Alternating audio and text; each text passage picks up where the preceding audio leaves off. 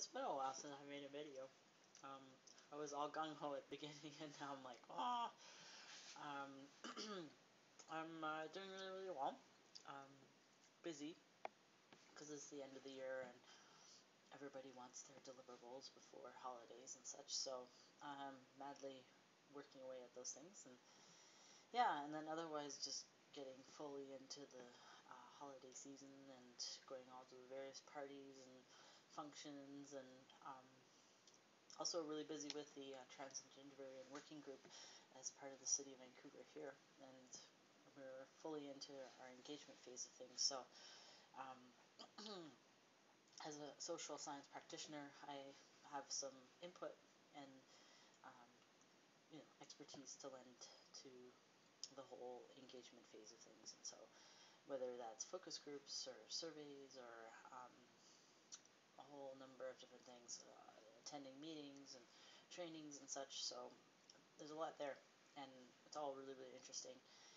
Help me understand the local landscape a lot better, and kind of what goes into decisions and such, and what can be done right away without any sort of formal edicts or direction from on high. So and then also trying to understand how other users kind of navigate a space, and how to kind of balance different needs within that space. One of the examples is within one particular community center, there's the men's and women's facilities, and then there's kind of a third option that's labeled family, kind of family change room for mixed gender situations. And we're finding there's a tension in that space between single users and family users, and for gender variant folk seeking, or even those who identify with on the binary, and just need a more comfortable or more private space, they're often challenged in that space by families. And so it's thinking about how families use it and how single people use it, and how to try to get those to balance. And that's a tough one. Some of it has to do with flow in that space, especially around high use periods and such. So anyways, it's all really, given what I do for work, I have kind of a planning interest, and so this type of stuff really gets me excited to think about, and I'm kind of solutions oriented, so I'm always like trying to figure out what can be done to help everyone. And then what else? It's so funny. I've been it's kind of cold here in Vancouver. Not as cold as in some other places, but I'm noticing a difference in how I maintain temperature, or the lack of being able to maintain temperature. And I feel like some of it has to do with the fact that I lose heat from my chest more than I did before, which is an unintended consequence of going through top surgery, and it's kind of hilarious. I endearingly call them my chest warmers before. Like, oh, I love my chest warmers. And so as a result, I get really, really, really cold. I always had trouble maintaining my temperature, but I catch a chill so quickly now, and so I try to layer up as much as I can to manufacture what used to be there before for warmth purposes. But it's kind of hilarious in that sense. Yeah, but other than that, I am just having a really good time, feeling good.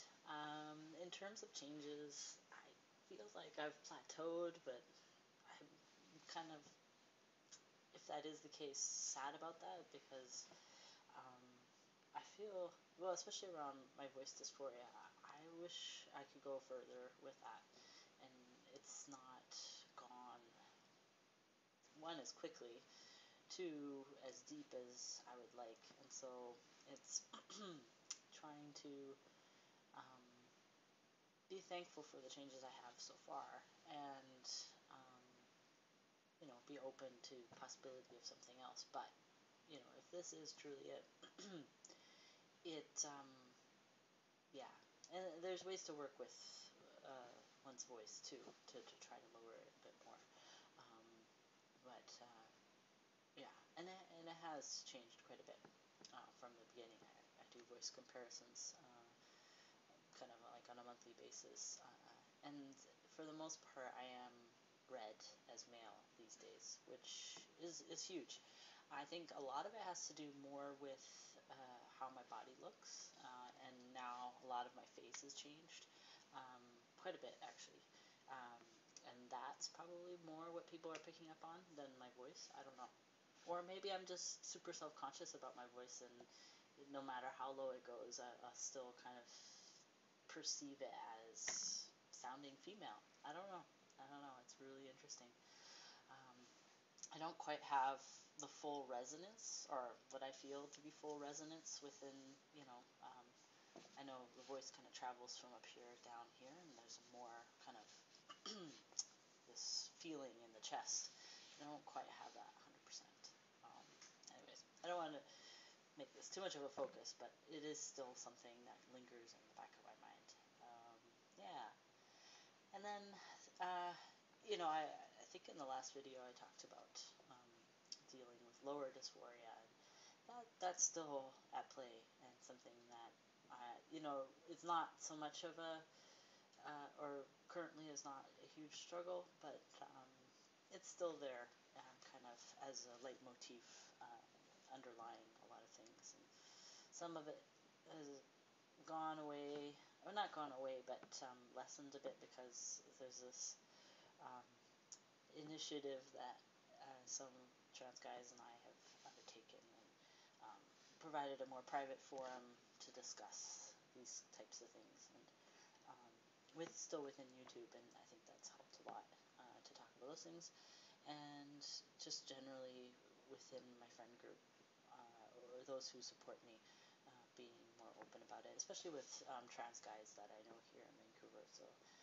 that's been really good too, just to talk it out. Because anytime I have some sort of challenge, if I bottle it up inside, it really doesn't help me, and it gets me to more self-destructive places. And so I know that I have a responsibility to myself to speak what's on my mind, even if it feels uncomfortable, or I wish it wasn't there, or um, whatever. I feel self-conscious about it or what. But I find anytime I talk about it, it does help lighten the load a bit, um, in that regard. So anyways, I just wanted to make this video and kind of wish everybody a happy holidays, and I hope everyone's doing really, really well, and that you enjoy this time of year, and keep warm.